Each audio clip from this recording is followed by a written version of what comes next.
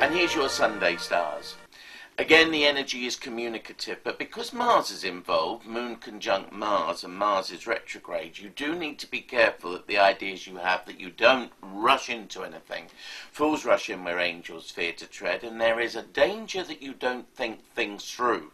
Whether you write a letter or an email or have a meeting or whatever, just don't say the first thing that comes into your mind. Hold back and pull back and think everything through. Otherwise confusion can reign and people will get hold of the wrong end of the stick, and that means misinformation.